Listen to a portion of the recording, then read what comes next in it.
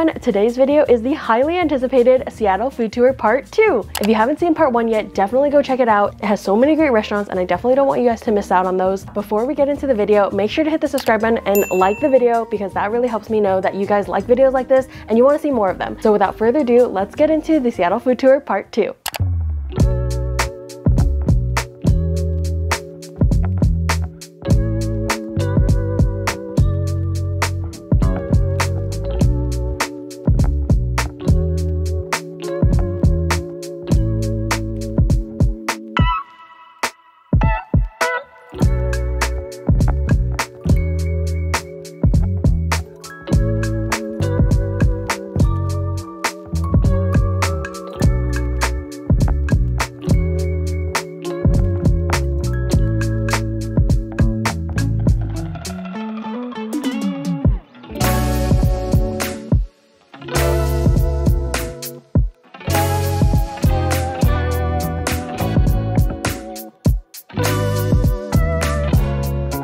So for our first stop of the day, we are at Kedai Makan. I hope I'm saying that correctly, but it's basically like a Malaysian restaurant. So we ordered a few dishes, but first they brought out this coconut shake. It's actually part of their dessert menu, but I guess we're starting with dessert today. Whoa, it's like so coconutty, but also it has like a saltiness to it. Very smooth, very coconutty. It's like sweet but salty as well. I've never had a shake like this before. The liquid part is actually quite liquidy. Like it's not like a thick shake that you're struggling to suck up the straw, but it has such a complex flavor. All right, our side just came and we got the roti jala, which is net bread with flour, egg, turmeric, coconut, and your choice of chickpea curry or chicken curry. We chose the chickpea curry because we're getting chicken curry in one of our other dishes. This is such a cool like texture. It definitely looks fun to eat. Wow, it's incredibly light and fluffy. The netting texture is so interesting and indeed fun to eat. And then it soaks up that nice flavor of the chickpea curry. It has like a coconut flavor to it and it's a little tiny bit spicy. I wouldn't really say it's very spicy. It has like a tiny hint of spice. Fun to eat, super flavorful, just delicious. Next up, we have the nasi lemak. It's Malaysia's national dish and it comes with coconut rice, tea egg, roast peanuts, anchovies, lime leaf, cucumber, nasi lemak sambal, mee sambal, and chicken curry. I'm gonna grab some chicken with rice and sambal. The chicken is nice and tender. Definitely has a nice aromatic curry flavor. And then the rice, since it's a coconut rice, it's actually sweet. The sambal adds a nice level of spice. It's nothing like super spicy, but it adds a little bit of kick there. This dish has like everything you need. You have some sweetness from the rice, you have the aromatic curry, some spiciness from the sambal, crunch from the peanuts, and then a light refreshingness from the cucumbers. And I love a jammy egg, so everything just works super well together. Then we also got the chili pan mee, which has wheat noodles with brown pork, anchovies, shiitake mushrooms, scallions, yu choy, poached egg, fried shallots, and a sambal. Also, look at that jiggly egg on top. Jiggle, jiggle, jiggle, jiggle. Let's break this egg. Oh, look at that runny, creamy egg yolk. All right, let's mix it all together. Look at that. Those noodles are steaming. All right, let me get a manageable bite. Those noodles are so nice and chewy and they hold on to the flavors so well. The ground pork in this actually reminds me a lot of like Chinese jjajangmyeon, the ground pork that they use in that dish. I am getting a good amount of heat, not enough to sweat, but my taste buds are definitely tingling. I am a chewy noodle girl through and through, so these are definitely hitting the spot.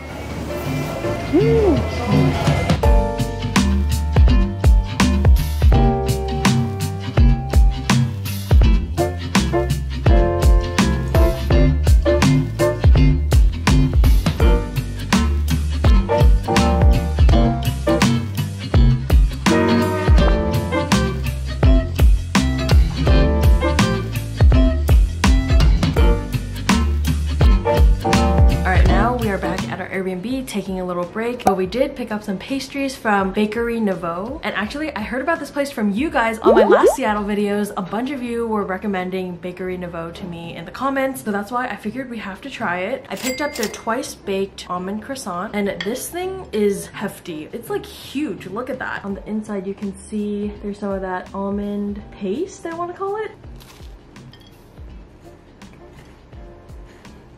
Oh my god. What is this sorcery? It is so buttery and sweet and flaky. There's like this crystallized sugariness to it. So many layers. It has a nice crisp on the outside. That's definitely one of the best things we've eaten so far on this trip. All right, let's try their Queen Amon. I don't know if I'm saying that correctly, so don't come for me in the comments, but let's give it a try.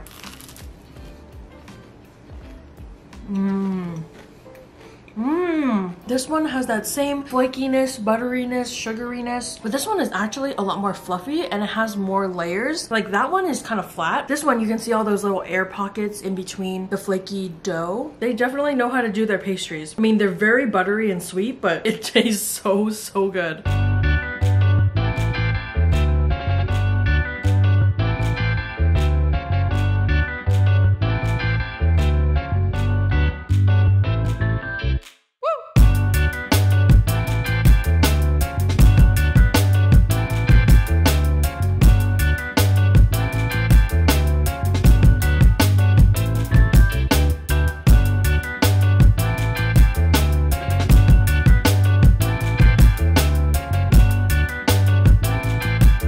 We made it to Pike Place Market, and our first stop is of course the iconic Pike Place Chowder, and they serve lots of different kinds of chowder. They have New England clam chowder, Manhattan style clam chowder, seared scallop chowder, but I personally like to stick to the classic New England clam chowder, and this place has so many awards for good reason. The chowder is incredible.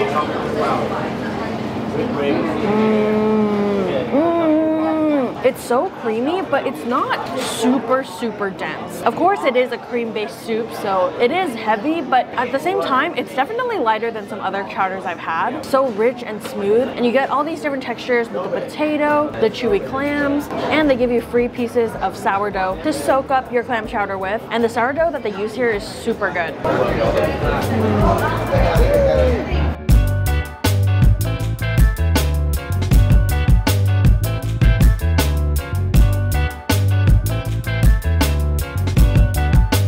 We just hopped over a few doors down to Rachel's Ginger Beer. This place is super duper famous. They have multiple locations and they serve lots and lots of different flavors of ginger beer. If you guys have been here for a while, you would know that I absolutely hate ginger. However, these don't really taste super gingery in my opinion. So it's like bearable. Like it adds a little hint of like that ginger spice, but it's not super strong on the ginger flavor. Here we have their frozen strawberry rhubarb. It's a seasonal flavor, and I'll be honest, the only reason I ordered this one is because it's the only one that they had a frozen version of that wasn't alcoholic.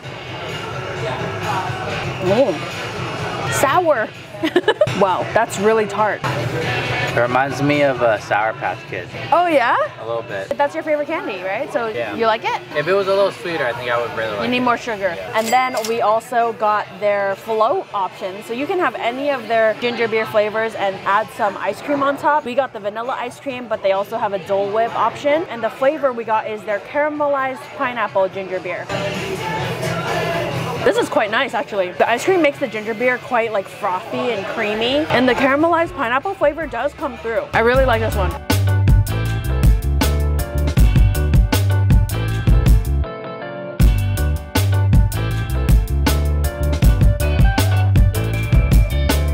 Next stop in Pike Place Market is Beecher's Cheese, and they're of course very well known for their cheese. They have so many different kinds. They even have a window where you can literally see them making the cheese while you're visiting. The most popular items here are their grilled cheeses and their mac and cheese, which is my personal favorite. So I saw that today they're having a special sausage mac and cheese, so I decided to give that a try. Bird's got his Lactaid ready. Pro tip, if you're lactose intolerant like Bird, make sure to have some Lactaid because this is really rich cheese. The sausage is so meaty and savory and smoky too. There's a little bit of a kick to it, which is nice because the mac and cheese also has a little bit of red pepper, so it matches the flavor profile really nicely. The cheesy flavor is so creamy and rich and umami, and they also use penne pasta so that those ridges can hold onto the cheese sauce really well. Sometimes our Costco actually sells these big boxes of Beecher's mac and cheese in the frozen section, and so a lot of times we'll get that and then we'll add kimchi to it, and that is so good.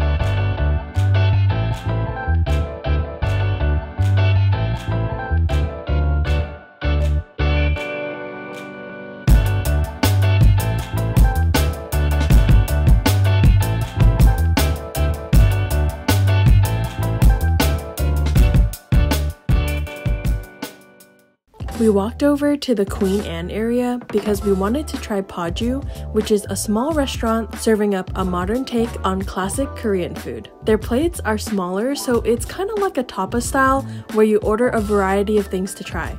We started off with the yellowtail, as recommended by our server, and let me tell you, me and Bird are not usually the kind of people who go for more upscale dining, but this was incredible. The tender yellowtail paired together with the bright flavors, it was so light and refreshing and citrusy. We both loved it, so shout out to our server for the recommendation. We also got the asparagus, which came with orange, mulberry wine emulsion, and pollock roe. The asparagus was crunchy and the flavors paired nicely together.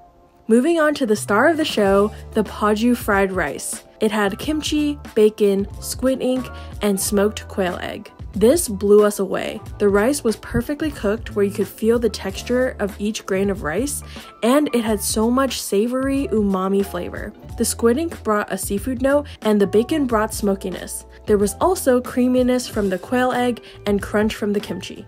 Then came the tteokbokki, which upon first glance reminded me a lot of Shanghai rice cakes. Usually when I order Korean tteokbokki, it's in those longer thick noodles and not like this thin oval shape, so I was really curious. Since these rice cakes had more surface area, they got really crispy, which added a nice contrast in texture to the chewiness. Overall, this dish was alright, but the fried rice and the yellowtail were definitely the highlights of the night.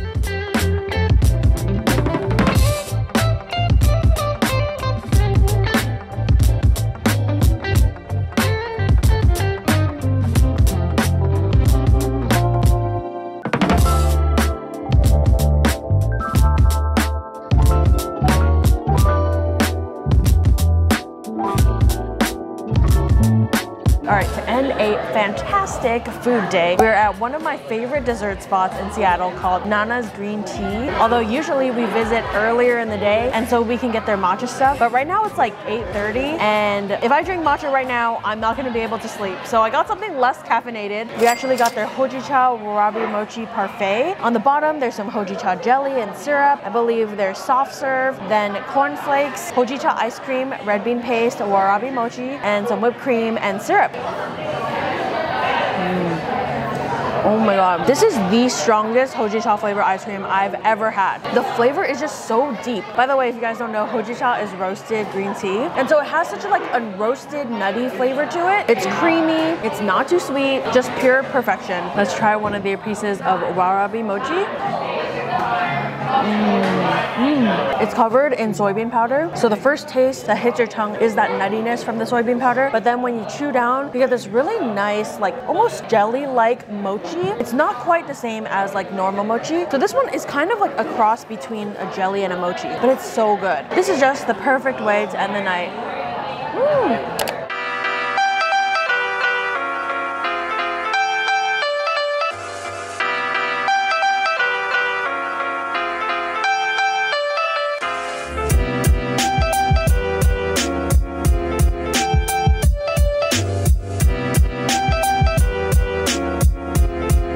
So today we are exploring Bellevue. I've always wanted to make it out here, but every time we go to Seattle, we never rent a car. So it's kind of far, but luckily I have my friend Nazelle driving me around today. And so we're gonna explore a bunch of different places in Bellevue. First up, we are at Semicolon Cafe, and they specialize in these egg sandwiches. The one that I ordered is their lox. It has scrambled eggs, grilled corn, green leaf lettuce, smoked salmon, red onion on a toasted brioche bread, topped with yogurt dill sauce. Cheers!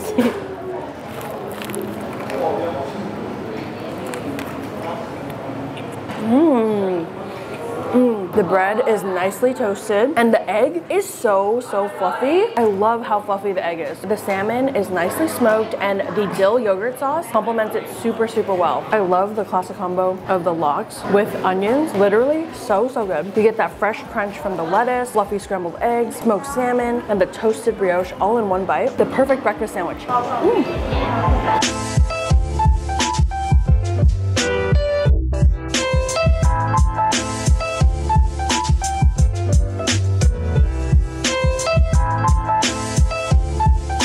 Now we are at Cha San Chen. I hope my Chinese did that justice. Basically, this is a boba place from Taiwan. They really focus on their quality of teas, and also they give their drinks in these cute little, like, it's like a boba carrier. It's so cute. I got the green tea with cream, which is basically like a milk tea, and I added boba to it. And here you have an option to add cream or fresh milk. And a common misconception about milk tea is that it's made with milk, but typically it's actually made with cream or creamer. So let's give this a mix.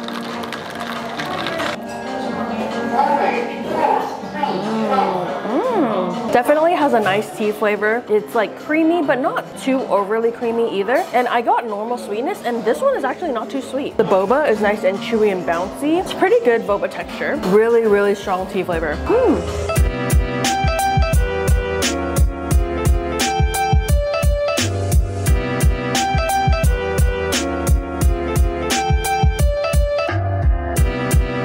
All right, now we are at Coffeeholic House, and they just opened in Bellevue. So I ordered their Coffeeholic Dream, which has coffee, condensed milk, hazelnut syrup, and cheese foam, but I subbed the cheese foam for their ube foam. And I also ordered their ube drizzle on top as well. Just look how pretty it is, so purple.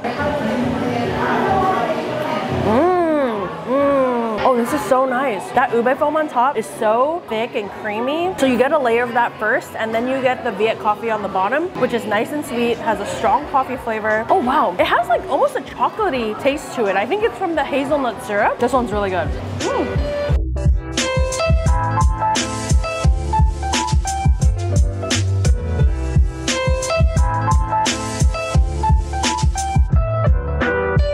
We are at Supreme Dumpling, and a lot of you guys recommended this to me for their xiaolongbao, and I'm really excited because I saw that they have spicy pork xiaolongbao, and I've only ever seen that at one of my favorite xiaolongbao places in SF, so I'm so excited to try their version. But first, let's start off with the classic pork xiaolongbao. Look at that dumpling sag. Oh, that's how you know it's gonna be good. The skin looks nice and thin, but not too thin where it's super fragile and breaks easily. So I'm gonna dip it in my vinegar and chili oil. Surprisingly a lot of juice. Wow, that's really good. It definitely holds a good amount of soup, and I love how the skin, it's thin and a bit chewy, but it doesn't break super easily. Like, one of the worst things when you're eating xiaolongbao is when you pick it up and it breaks and all the soup comes out. That is not the case here. The pork inside is also very decently tender and fatty. Now it's time for the spicy one. Woo. Ooh, this one is also very soupy, and it does pack some heat. It has like a Sichuan like mala flavor to it, and the pork again is fatty and tender, melts in your mouth. It goes so well with that hot spicy mala flavor. Both of the xiaolongbaos that we got were really good. Then we also ordered their spicy pork wontons. The skin is nice and silky, and it does a good job encasing all that pork filling. The spicy pork xiaolongbao is way spicier than the spicy pork wontons. We got this fried pork chop, kind of similar to like the Din Tai Fung one. The fried pork chop has a nice crisp on the outside, but very tender on the inside, like not chewy or tough at all. Has a really great seasoning on the outside. It's like a salt and pepper kind of flavor.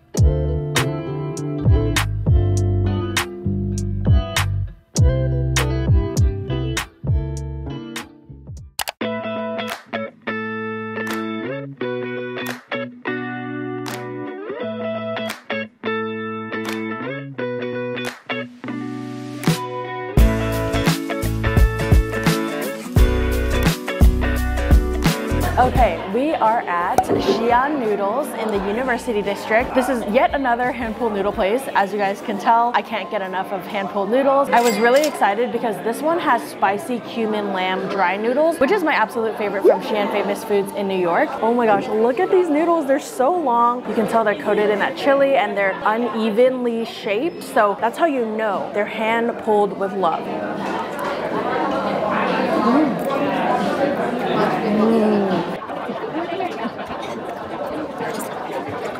Did you see how long that noodle was? And I still have this much left. These are so perfectly springy and chewy and bouncy. I like how these are more elasticy. Sometimes hand-pulled noodles can be too doughy, so they're kind of on the tougher side, but these are really nice and chewy. Let's try some of the lamb. Not bad, has a lot of flavor. And this one is surprisingly not too spicy. It has a little tingliness to it, but I'm not like breaking a sweat or anything. So it's a nice level of spice, like comfortable. I don't know where I'm going. 2 days, one big commotion. I'm being carried by the wake. So hold me like an ocean. I need your soothing motion. Please help me take the pain away. Light, refreshing. A lot of times winter melon is too sweet, but this one's not too sweet. I think the oolong kind of balances it out. And the boba texture is actually pretty good. I wish it was sweeter. Oh, come on. Good tea flavor. Wait, though. no, it's like a good level of sweetness. That's good. I just like sweet. I just like it when it's sweet. You know how most Asians like not too sweet? Bert is the absolute opposite. He's like, no such thing as too sweet. Stayed in but felt so far away. Last night was one big holiday. Cool winds on me out by the shade. All right, now we are at Fremont Bowl in the Fremont area. So the first time we ever tried Fremont Bowl was about 4 years ago, and we just love their chirashidon. Basically, it's just like assorted fish over rice. You can see there's some unagi, salmon, shrimp, yellowtail, and tuna. Salmon looks really nice and fatty. I'm gonna dip it in some soy sauce, grab it with some rice, and let's give it a try. That salmon literally melts in your mouth. The slices are on a little bit of the thinner side, but I still think it's a good deal for all this fish and rice for less than $20. Let's try the yellowtail. Yellowtail, also really solid. Very smooth and fresh tasting. And then Bird ordered their magurodon. It's soy marinated tuna over rice. Since the tuna was marinated, it does have a nice like savory flavor that pairs really well with the rice. I think it's because the tuna isn't as melt in your mouth as the salmon and the yellowtail, so I prefer those cuts here.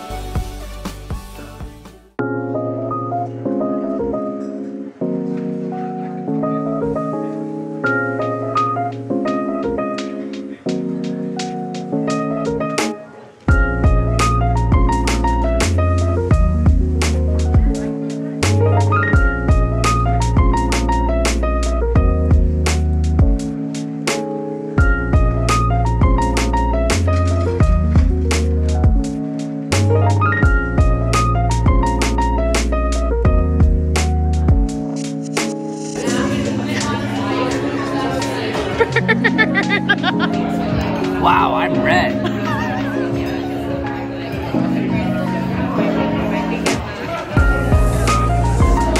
Ay, ay, ay.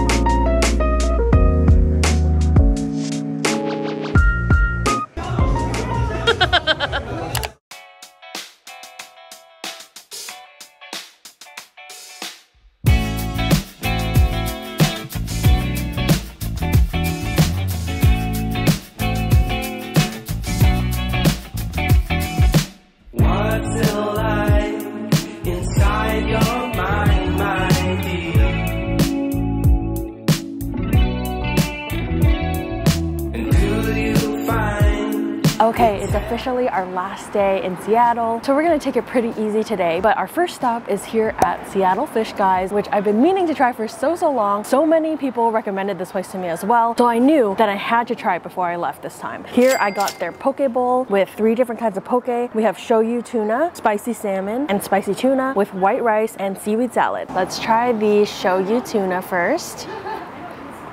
Wow. On this whole trip, this is probably some of the best tuna we've had. The other one being the tuna at Sushi Nori. But what I've noticed by trying a lot of different sushi places in Seattle is a lot of the time the tuna isn't as good as like the salmon and the yellowtail, but this tuna is actually really good.